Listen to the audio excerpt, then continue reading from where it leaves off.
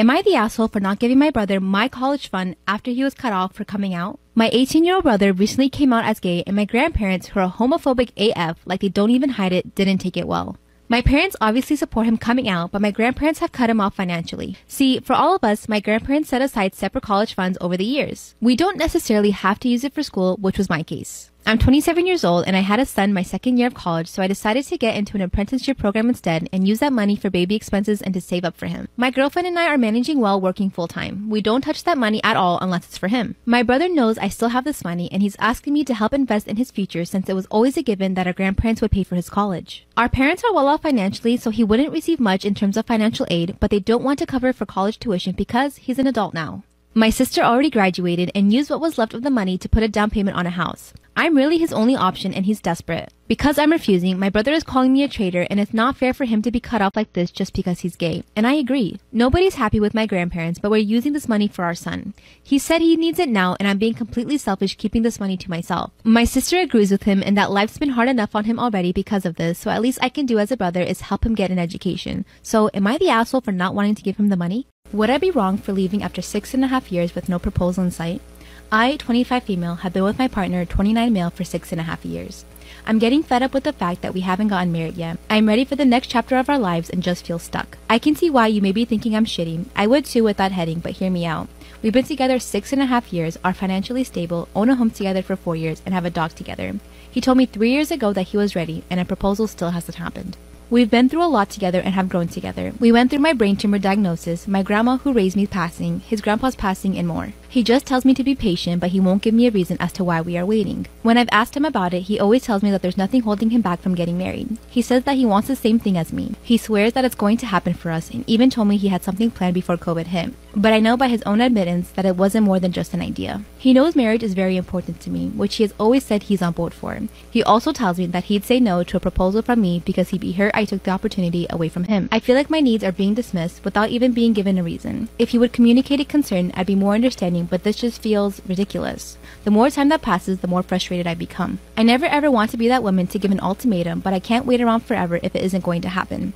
I know that sounds terrible, but if we weren't on the same page, we both need to be able to find that person with the same goals, wants, and needs in life, right? So would I be wrong for leaving him? Story time about how my obsessive ex tried to kidnap me. Disclaimer, this is not my story time. It was sent to me on Instagram. My obsessive ex and I met 3 years ago. We both live in LA and met on set on a modeling job. The first day that we met, he was totally cool, really friendly. Obviously, he was very good looking, so I liked him. But I had just gotten out of a serious relationship, so I had no intention on dating anyone. When he asked me for my phone number after the photo shoot finished, I politely said no. But guess what? The following day, I got a text message from him. He told me he asked the makeup artist for my phone number and she gave it to him. I told him that he shouldn't have done that because I had told him I didn't want to give him my phone number, but he explained that he really liked me and that all he wanted to do was just hang out like friends. At the time, I had no friends in LA. I mean, even now, I only have like one good friend, so I accepted to go have breakfast with him the following day. And of course, he was the most charming guy I had ever met. And weirdly enough, we had the exact same interests. I loved horseback riding, painting, and cooking. And that's when he told me that he also loved horseback riding, painting, and cooking.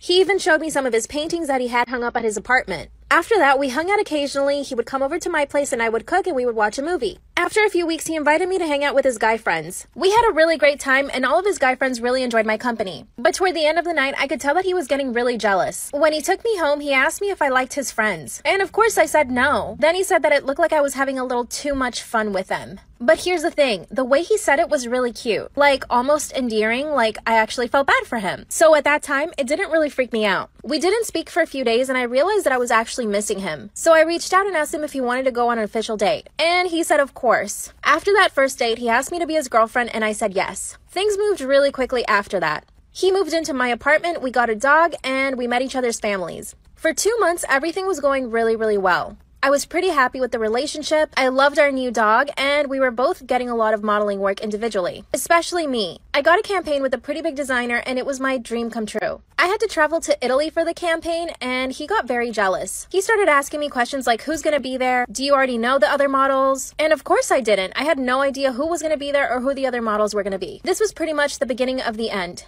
I was in Italy for 2 weeks, and while I was there, he would constantly call me, text me, check up on me. It even started affecting the work I was doing. I would run to my phone in between shots just to answer it so that he wouldn't think I was doing something bad. The photographer even asked me to put my phone away, and I did. Of course, this made him freak out. The following day, he shows up at my hotel. He told me that I needed to start behaving like his girlfriend. Then he started going to all the photo shoots with me. He would watch me like a hawk while I was working. Things get scary, part 2. Part 2 of how my obsessive ex tried to kidnap me. Disclaimer, this is not my story time. It was sent to me on Instagram. After he acted really controlling and jealous in Italy, I decided to break up with him. When we got back to LA, I told him he needed to move out. He totally freaked out, grabbed my phone, and threw it up against the wall. I kicked him out and told him never to come back. The following day, I had to go buy a new phone, and I told him that if he wanted to come pick up his stuff, he could. Luckily, he took all his stuff when I wasn't there, and he even left his apartment key. I thought it was all over. 3 days later, he started blowing up my phone asking if we could talk. I told him I didn't want him coming into my apartment anymore. We agreed to meet in the parking garage so that I could give him a few things he forgot, which of course he left in my apartment so that he had a reason to come back. He finally arrived and asked me to get in the car, but I told him I would not get in the car. Then he started crying and begging for me to get in the car. I had never seen him like this, so I got into the car. He instantly locked all the doors and wouldn't let me out. Then he started driving really fast. I told him to let me out of the car and he said no. I asked him where we were going, but he wouldn't tell me. We finally got into a red light and I managed to unlock the door and get out. I ran straight into a restaurant and I asked them to call the cops, but he came running in after me. Luckily, a few of the servers stopped him before he could reach me. I asked them to take him out and lock the door. I called 911 and told them everything. Within 2 minutes, a police officer was there. And when he searched my ex's car, he found rope, duct tape, and sleeping pills. The officer told me it would be easy to get a restraining order. I called my parents and they flew in straight away. They luckily arrested him that night. When my parents and I went to the police the following day, they told us that they let him out on bail and that they couldn't keep him in there because technically he hadn't done anything illegal. That's when it hit me. I was never going to be safe again as long as he was out and handy. So I had a friend that we can call Miranda who was obsessed with me. I was genuinely friends with her, but she would never give me a break. I could not get a breather from her at any point in time. Everywhere I went, she went. And this girl would actually get so upset with me anytime I would go over to another friend's house. I knew she was really insecure and just trying to get attention, so I tried to be patient with her. However, one day I just could not take it anymore. I got into a massive fight with her over how overprotective she is. I literally said, "You are a stage 5 clinger." And in response, this girl ended up joining my basketball and softball team, which I've been on for forever. She told her mom that I was bullying her, which was a complete lie, but then her mom went to the coaches. She got me kicked off the team and they continued to spread rumors about me. I ended up losing my best friends and even my boyfriend over the rumors that she spread about me. So that's when I decided to get revenge. So I decided that I was going to send her over an apology gift with makeup in it, which was a mix of drugstore items and poison ivy. Storytime, my best friend cheated on his girlfriend with me. So a little background information. So Gavin and I had been best friends ever since we were little. We lived in the same neighborhood, and my parents and his grandparents were like pretty close, I guess. But like everybody in our neighborhood was close with each other. And I always had a huge crush on him.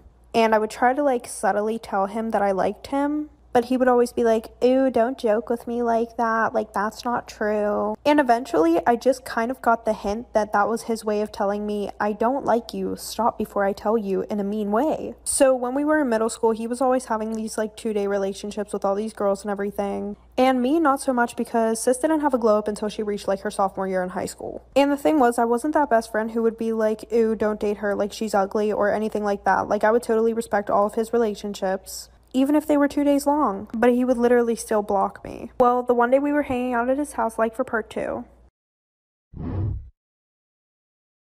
About how my best friend cheated on his girlfriend with me. So like I said, the one night I was at his house and he was on my phone and he was asking me who all these guys were on my Snapchat. And I told him that I had been talking to them and he was just being super toxic. He was talking shit on every single one of them. So eventually I started dating this guy, Trey, and after that he texted me saying that I was gross and everything else, when the next day he literally got a girlfriend. But weirdly enough, he didn't block me that time. He actually started texting me more, saying how him and his girlfriend were so happy together, da-da-da-da-da. And unlike him, I would be supportive. Well, the one night at 2 a.m., he came over my house and he was like, "I don't have feelings for my girlfriend." And I'm like, "Okay, then why are you with her?" And then he has the nerve to say, "Don't you get that I like you?" Like, really? Well, eventually we cut off all communication and he was still with this girl. Well, the one night he asked me to come over and talk, and we ended up doing the nasty. And then he blocked me on everything after he said we should both leave our girlfriends and boyfriends. Well, I ended up telling his girlfriend what we did, and they also come to my family cookouts.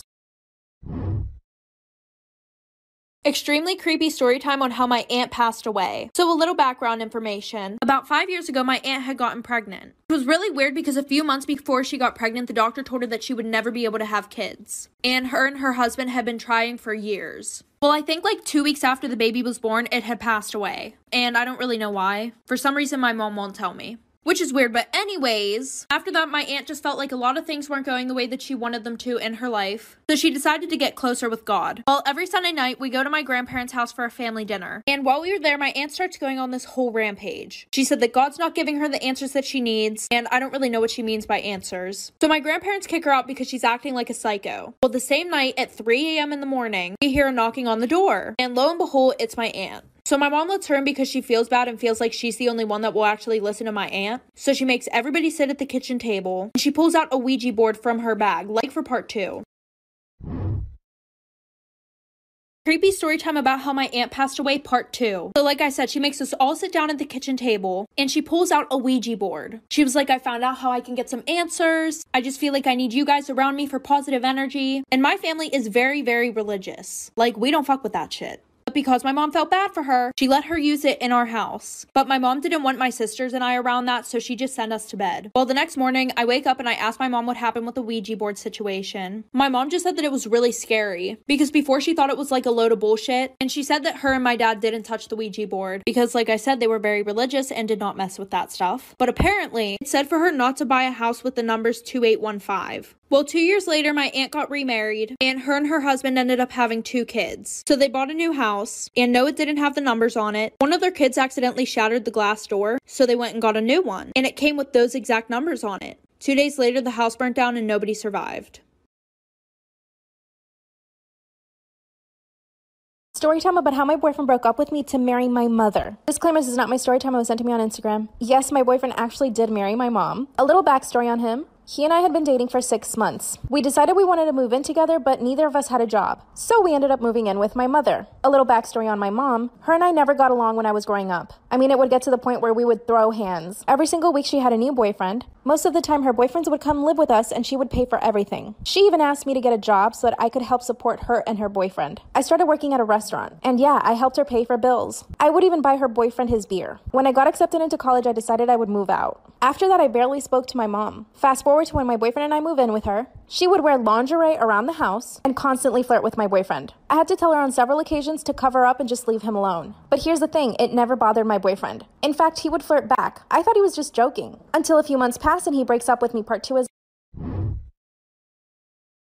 Part 2 of how my boyfriend broke up with me to marry my mother. Disclaimer, this is not my story time. It was sent to me on Instagram. So like I said in part 1, we moved into my mom's house and she was wearing lingerie all the time. And she would constantly flirt with my boyfriend. My boyfriend was having a really hard time finding a job, but luckily I found a job. So I started working as a personal assistant. The problem is that as a personal assistant, you have to be on call almost 24/7. So I was usually never home, and sometimes when I would get home, I'd have to go right back out. This allowed for my mom and my boyfriend to spend a lot of time together by themselves. I would come home and they would be watching movies on the couch together. My mom would always cook him dinner, and then I started finding out stuff. For example, I found out they went to the movies together and they didn't invite me. I only found out because my boyfriend used our joint bank account to pay for the tickets. Sometimes they would order food for themselves and not even offer me any, and they would have beach days. They were spending way too much time together. At first I thought this was good because it meant they got along, but the more my mom dressed provocatively, the more I realized she was trying to seduce him. Then my boyfriend breaks up with me and tells me that I should move out because him and my mom fell in love.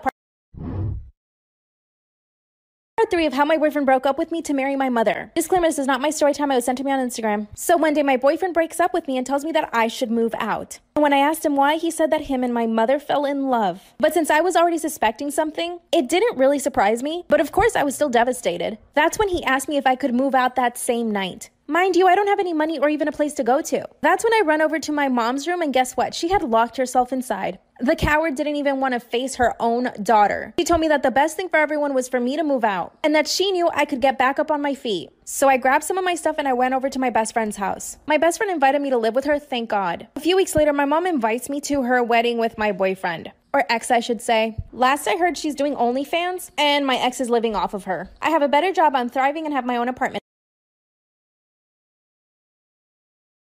Story time! My cheapest client.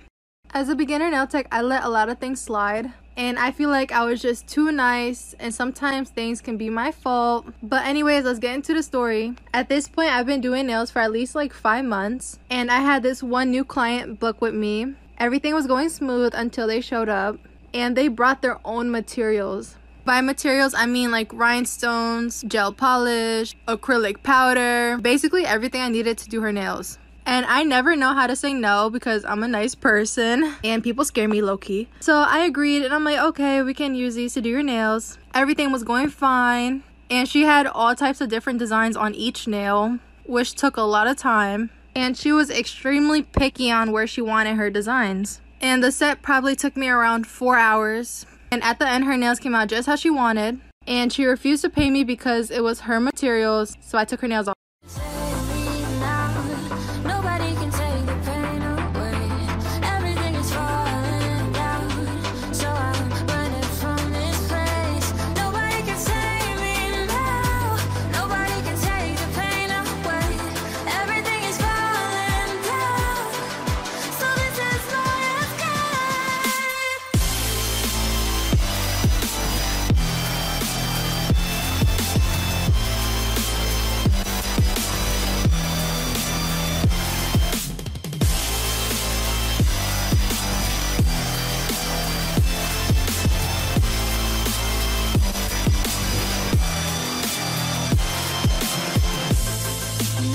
Story time. One of my rudest clients. So you all know when I was taking clients, I was a home-based nail tech, meaning I was working from my house. And to be more specific, during this time, I was working on my porch. When I first started receiving clients, I was charging about $15 to $20 per set. And I also didn't have all the materials I have today because I couldn't afford it. When it came to nail products, I always had high-end products and products I know that wouldn't harm my clients' nails. When it came to lotion or cuticle oil, I would usually make it at home or like buy it at the dollar store. Now this one client, I was doing her nails, everything was going great. But as soon as I pull out the lotion and the cuticle oil, my client was like, oh my god, is that from the dollar store? And I'm like, yes girl, it is. It smells good and it works fine. And then she started recording me trying to expose me, saying that I'm cheap. And it made me feel some type of way, so I clipped her nails off and never received her. If a website ever asks you these questions, don't do what she did. Once there was a girl named Masha who heard that there's a new service that gives everyone free internet access, so she decided to use it, but this would lead to something horrifying for Masha and her family. After she connected to this internet service, a web page popped up asking her to register some information, but the questions were oddly personal. It asked, what's your usual mode of transportation? With a photo of a bus, a boat, a train, and a plane. Masha took her bike to school every day, so she clicked on the train instead. But the next day, the local news showed that there was a horrific train crash that killed everyone on board. Masha thought that this was a coincidence, but soon she'd realize that she made a deadly mistake. Later, she needed to use the internet again, so she logged back in. This time it asked, what kind of home do you live in? Along with 4 different pictures of different types of homes. She clicked apartment even though her and her family lived in a house. And the next day, the apartment building near her school burned down. The police suspected arson. Then she went back to the internet server one last time, but this time it showed a photo of her mother, father, sister, and herself with the question, who is your favorite family member? Girls, tell me about a time where your quick thinking probably saved your life. I'll go first. 2 years ago, I was walking my dog at the park and a man approached me and asked to take a picture of her. And I said yes, because why not? It's a picture of a dog. So he started taking a picture of my dog, and then I realized that he was like holding up her collar, and then it hit me. My address is on that collar. He's not taking a picture of my dog, he's taking a picture of my address. So I told him that I actually didn't feel comfortable with him having a picture of my dog, and I asked him to delete it. So he deletes it and then like starts walking away really fast. And I was like, excuse me, sir, no, could you also go into your deleted album and delete it from there? And he goes, I don't have a deleted album. And I was like, you have an iPhone, everybody has a deleted album, could you please delete the picture? And he was like, sorry, I don't have a deleted album, and like keeps walking away. And keep in mind, this is like 2 PM in a park, like there's other people around. So now I'm like chasing after him and I'm telling him, sir, I know you have the album, I will show you where the album is, can you please go onto your phone so that we can delete the picture? Oh, part 2.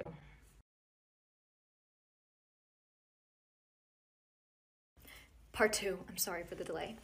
So I'm still chasing after him, and people at the park are like starting to look at us now because I'm chasing after him and I'm telling him to stop walking.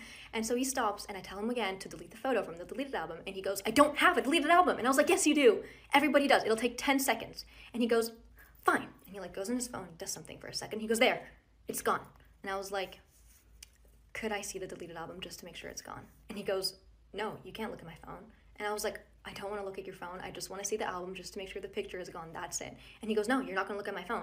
And I was like, sir, I'm not going to stop and I'm not going to leave until you show me the album. So please just show me the album so we can be done with this. So he shows me the album. The picture was still there. So I made him delete it in front of my eyes. What if I hadn't noticed that he took a picture of my address? And what if I went home that day and, you know, that night when I took my dog out to pee, he was outside waiting for me? I mean...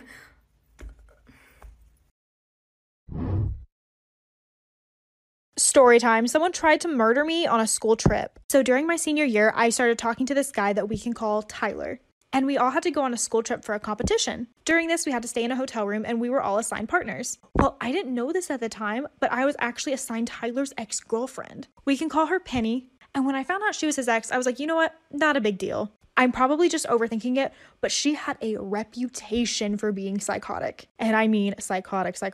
Since we were all in close quarters, it didn't take her long to figure out that I was talking to her ex, and she went crazy on me. She basically threatened me by saying that if she ever saw me with him again, I wouldn't be coming home to my family.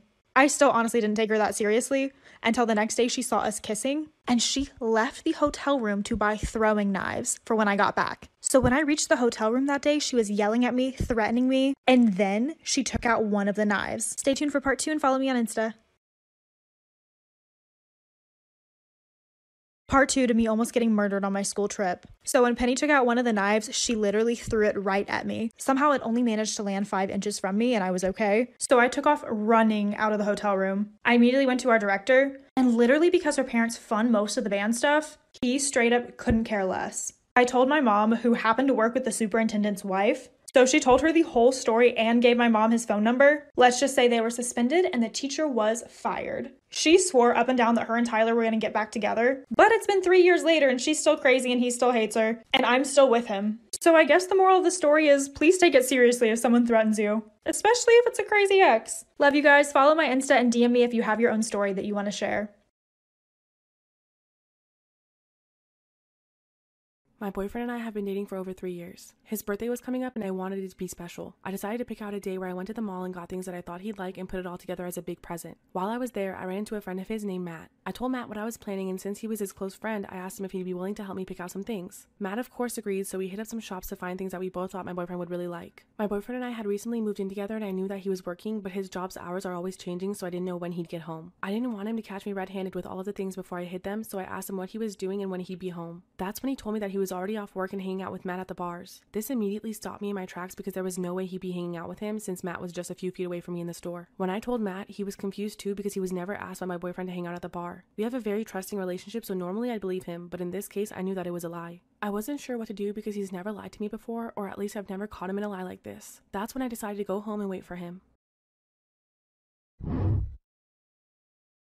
Part 2 of how my boyfriend lied to me about who he was with. When my boyfriend got home, he acted completely normal. I asked him how it was hanging out with Matt at the bar. He told me about his day and told me how him and Matt just grabbed a few drinks nonchalantly. This made me angry because I knew he was lying, but I wasn't sure how to bring up the truth. I also didn't know how to tell him that I was hanging out with Matt without bringing up that I was also shopping for his birthday present. I tried to give him the benefit of the doubt and let it be. However, when we were laying in bed later that night, I couldn't take it anymore and confronted him. I told him I ran into Matt at the mall when he texted me, so I know it wasn't Matt who he was hanging out with. He quickly got frazzled and I could tell he was trying not to tell me something. However, this only made me more curious. Finally, he told me to wait a minute and he left the room. When he came back, I sat up and he came to my side of the bed. He took out a box from behind his back and got on one knee. My eyes widened. He confessed that he was out ring shopping for me because he knew I was the person he wanted to spend the rest of his life with. We had a weekend getaway planned for his birthday and he was going to propose to me on one of the days we were there. I was shocked. Of course I said yes and tackled him in a big hug. We went on our trip together and it was amazing. Now it's a funny story that we tell everyone.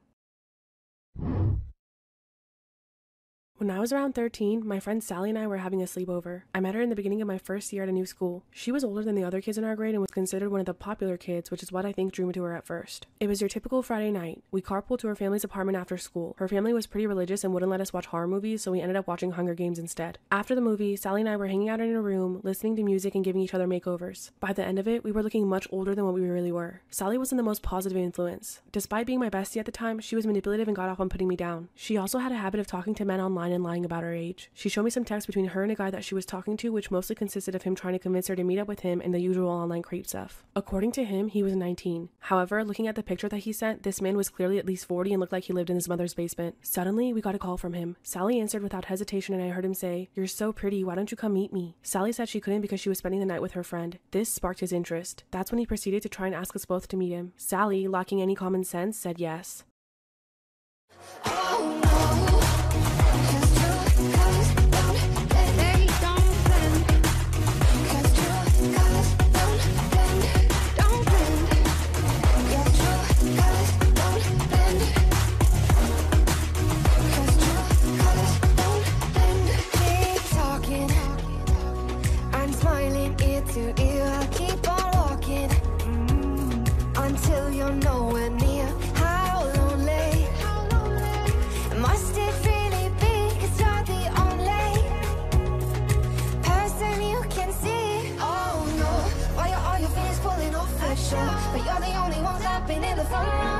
Part 2 of why you shouldn't sneak out. She planned for us to sneak out and walk 15 blocks to meet this creep in a deserted McDonald's parking lot. I didn't want to go, but Sally adamantly pleaded, saying that she didn't feel safe going by herself, so I agreed. We took our phones and I stuffed a kitchen knife in my bra in case something went wrong. The route we took was dark and deserted. When we got to the parking lot, we saw a beat-up Toyota Corolla. From what I could tell, there was more than one person inside. The man from the picture got out and left the door open behind him as he approached us. I turned on my flash to see and I could tell he was on something. His eyes were so wide they looked like they were about to pop out of his head. I suddenly became conscious of how big he was. He was about 6'2" and around 280 pounds. Sally and I were both significantly smaller than him. That's when he reached out and grabbed Sally by the arm. His friends got out of the car and he invited us back to the car for booze and drugs. I quickly took my knife out and when he saw it, he released her. I pulled Sally by the arm and ran faster than I ever had in my life. When we got to her home, we locked the doors, closed the blinds, and didn't sleep all night as we peeked out the window in case they followed us. To our dismay, this same Toyota was circling around her apartment building not once, not twice, but 3 times. After this, Sally and I stopped talking because she was mad at me for ruining her night. However, I think it was for the best.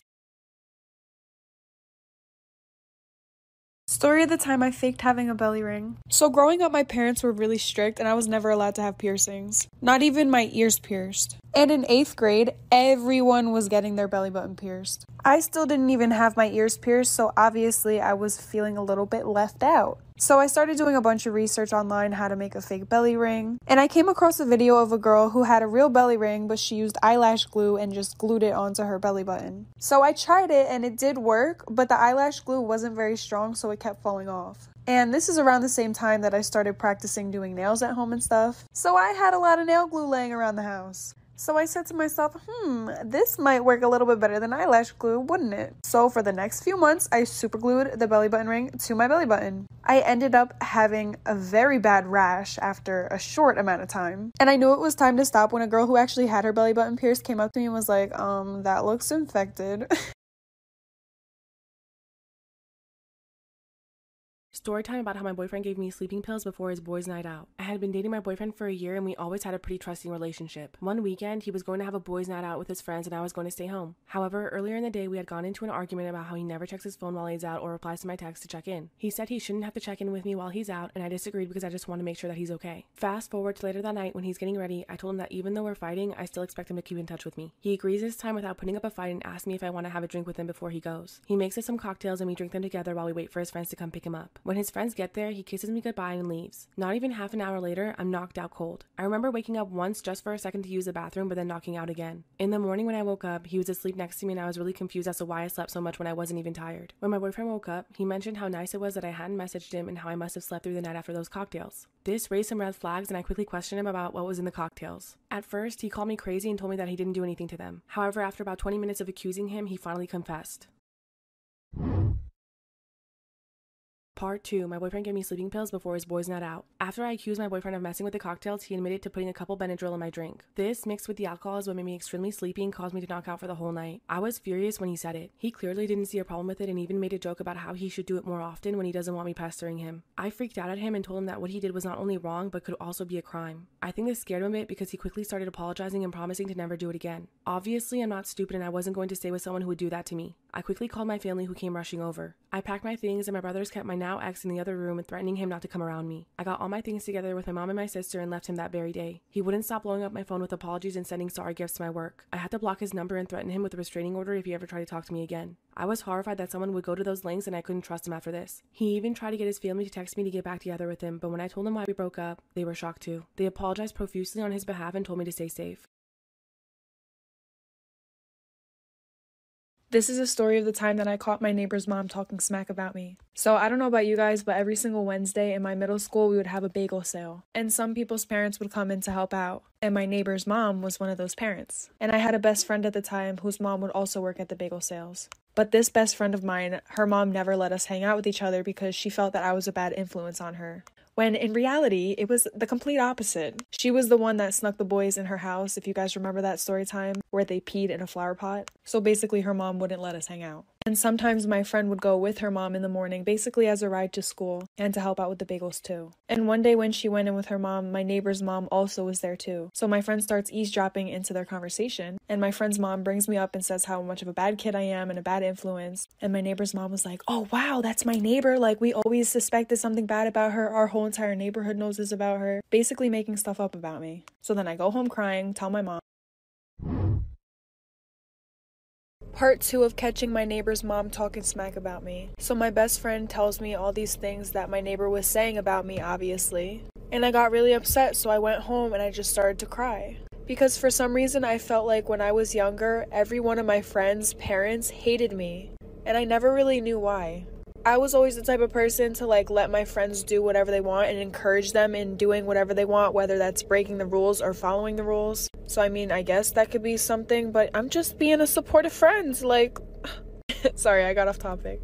So when I told my mom, she was like, "Okay, come with me, I'm gonna knock on her door." And I was like, heck no, I do not feel like dealing with this. Mom, you deal with it. So she calls her up on the phone, puts her on speakerphone, confronts her about the situation, and this lady starts going on about how she loves me like I'm her own child, saying that I was never a bad influence on her daughter, and that she actually wanted me to hang out with her daughter more.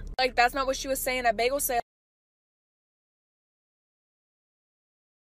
Am I the asshole for throwing wine on my mom at my brother's wedding? My mom and I have always had a difficult relationship. I'm her scapegoat and my brother is her golden child. He can really do no wrong in her eyes. I'm expected to do housework every time I visit, while my bro sits around doing nothing. So I don't visit much and I just avoid her. Despite all this, bro and I are still very close and I'm good friends with my sister-in-law. My mom has treated sister-in-law like shit ever since she started dating my brother 5 years ago. My bro and sister-in-law got married in October. They seized the COVID opportunity to have something small, 20 guests total, and it was in their backyard. My mom showed up in a floor-length white dress. Sister-in-law looked like she was going to cry when she saw my mom. So, without thinking, I just grabbed a bottle of red wine. No! Uncorked it and dumped the whole thing down my mom's front. Mom flipped out, but couldn't scream at me because there were so many people around. So, she just left with my dad and came back wearing a green dress. Oh my God. Okay, so where? Extremely toxic best friend story time. So when I was in 8th grade, there was this boy. And this boy would go around telling almost every girl that he liked her. And I was one of those girls. And he would do stuff with all of us. And there were 11 of us. So we all hated each other. Especially this one girl, and we're gonna call her Abby. And every time we saw each other, we would be super mean to each other. Well, a year passed, we stopped talking to this kid. And I bumped into her at homecoming and basically apologized. So after that, we became best friends. And everything was good until every time I told her about a guy, she would start talking to them. Like this one boy that I was Snapchatting and talking to, she accidentally sent nudes to him and said, "Oh, sorry, I meant to send them to my boyfriend." So then she called one of my other best friends and went over his house. So I walked back to her house and she literally locked me out. Like her mom had to come open the door for me to let me in. And she was like, "Oh, it's a good thing you came back when you did, because I was gonna drive you home now and tell your dad everything that you did." And she goes, "I don't think you guys should be together because you're unexperienced." And she would always tell me how he flirts with her all the time. So after our friendship ended, she goes, "I just felt like it was always a competition between me and you."